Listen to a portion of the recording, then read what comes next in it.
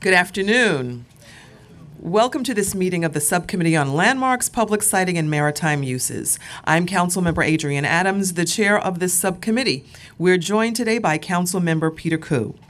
Today, we will hear LU 467 and LU 468, two applications submitted by the Department of Housing Preservation and Development related to the 784 Cortlandt Avenue project in Chair Salamanca's district in the Bronx. LU 467 is an application submitted pursuant to Section 505 of Article 15 of the General Municipal Law of the State of New York and Section 197-C of the New York City Charter for the Fourth Amendment to the Melrose Commons Urban Renewal Plan for the Melrose Common Urban Renewal Area. The amendment would remove a 45-foot height restriction from URP Site 15 imposed by the current plan for certain buildings in the R7-2 and R7-A districts. LU 468 is an application submitted pursuant to Article 16 of the General Municipal Law for approval of an urban development action area designated for the property located at 359 East 157th Street and 784 Cortlandt Avenue, Block 2404, Lots 1 and 2. The approval of an urban development action area project for such area and pursuant to 197-C of the New York City Charter for the disposition of such property to a developer selected by HPD. The related applications would exempt the development site from a height limit to facilitate the construction of a 7-story mixed-use building with affordable residential units, ground floor retail space, and community facility space. I will now introduce the panel. We have Genevieve Michael from HPD and Randall Powell from Infinite Horizons, LLC. Before you begin, Council will swear you in. Please raise your right hands and say your names. Genevieve Michael. Do you affirm to tell the truth, the whole truth, and nothing but the truth in your testimony before this subcommittee and answer to all council member questions? Yes. Okay, you may begin. Great. Land use numbers 467 and 468 are related ULURP actions seeking UDOP designation, project and disposition approval for two city-owned sites, as well as an amendment to the Melrose Common Urban Renewal Plan in order to facilitate the development of a project known as 784 Cortlandt Avenue, located at Block 2404, Lots 1 and 2 in Bronx Council District 17. Land use number 467 is related to the Fourth Amended Melrose Common Urban Renewal Plan. The disposition area is a designated urban renewal site of the Melrose Common Urban Renewal Area. The amendment to the plan will exempt Site 15, Block 2404, Lots 1 and 2, from the height restriction of 45 feet within R7-2 or R7A zoning districts. This will facilitate development, as per zoning, of a residential building of 7 stories with commercial and community facility space. Land use number 468 will facilitate the development, as per zoning, of a 7-story residential building with commercial and community facility space under HPD's Neighborhood Construction Program, or NCP. Under the program's guidelines, sponsors purchase city-owned or privately owned property in order to construct multifamily buildings, creating up to 45 units of affordable rental housing on infill sites. The newly constructed buildings provide housing to low-income, moderate-income, and middle-income families, as well as a portion set aside for formerly homeless families and individuals. The city will sell the disposition area to a designated sponsor for the nominal price of $1 per tax lot. The sponsor will also deliver an enforcement note and mortgage for the remainder of the appraised value. On November 24th, 2015, HPD issued a request for proposals geared towards certified MWBE organizations that would be given the opportunity to submit a proposal to develop the lots as low-income rental housing. On January 12th, 2017, Infinite Horizons LLC was selected as the sponsor, and under NCP guidelines, the sponsor proposes to build one building containing approximately 20 dwelling units. There will be a mixture of unit types, including 4 one-bedrooms, 11 two-bedrooms, and 5 three-bedroom apartments. Rents will be affordable to families with incomes between 30% and 80% of area median income.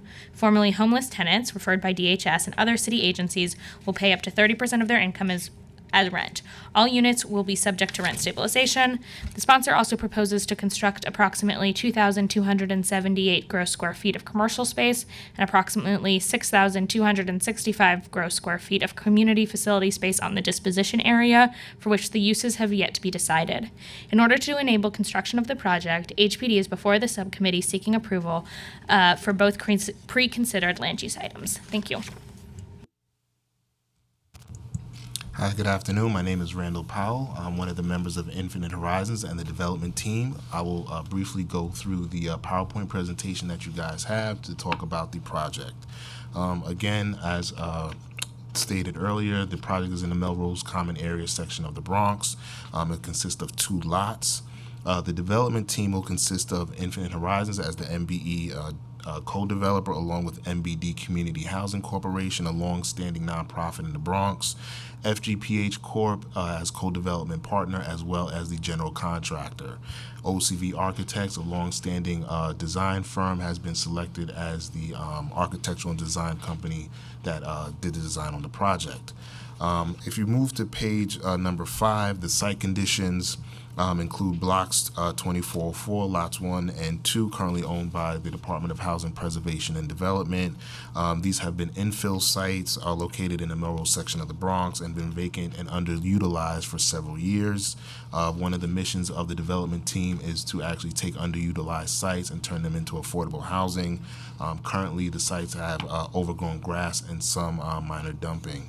If you look at slide deck page number 6, it gives you some various photos of the location on the corner of 784 Cortlandt Avenue and 359 East 157th Street. Again, the building program will be a 7-story masonry building with 20 units with an elevator consisting of 22,170 square feet, commercial space as well as retail space, and some minor ancillary space in the cellar and the first floor for a total building square footage of 34,167 square feet respectively. As you move through the slide deck, you'll see on slide deck number 8, you have a west elevation of the building that gives the location of the entrances on the first floor, and as the building goes up 7 stories above. On the next slide deck on page number 9, you actually have the south elevation. It also shows various entrances into the building, as well as the bulkhead and the roof, just to give a design outline of the project. Moving on to slide deck number 10, you actually have the cellar space. We highlighted that there will be a bike storage. We're trying to encompass a lot of the new features that a lot of the new buildings are adapting to, which includes bike storage, as well as commercial space for commercial cellar space, a storage space in the retail, and as well as cellar storage space in the community facility, along with all the other utility rooms. Moving on to slide deck number 11, you'll see that the commercial space is highlighted in the off pink color, and the community facility space is highlighted in the dark orange brown color. The entrance for the residential space will be on Cortlandt Avenue. That's the staircase highlighted in the blue in the far right corner, and the canopy that shows the entrance to the first floor ground space for the retail space. On East 157th Street, you will see that the entrance for the first floor ground of the community facility space is highlighted. That's where that access to the that space will actually be located. As we move along to deck number 12, you look at the second floor of the community facility space, which takes up quite a large portion of that second floor space, along with another apartment. There's also an elevator that will be accessible to the community facility space for additional uses, just to make it a more pleasing space. As you move on to the third floor plan, you have the units. That's where some of the units start. You have the 2 bedrooms on that, and then we also have a community room, which is highlighted in green, that will be open to the community, as well as a laundry room that's highlighted in the light blue color.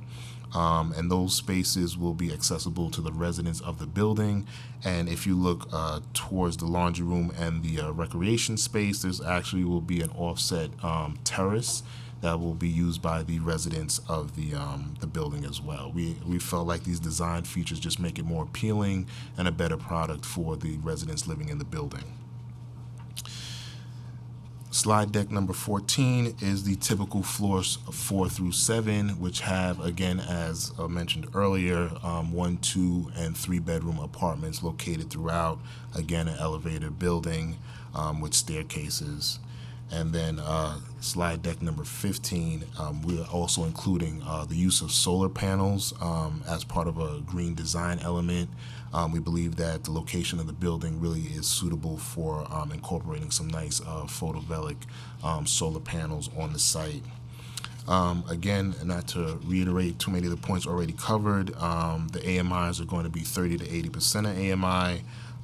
Moving over to slide deck number 17, again mentioned there 20% of the building will consist of 4 bedrooms, 55% of the building will consist of 2 bedrooms, and 25% of the building will consist of 3 bedrooms. And we believe that a family-owned or family-designed building represents a good mix in this particular area.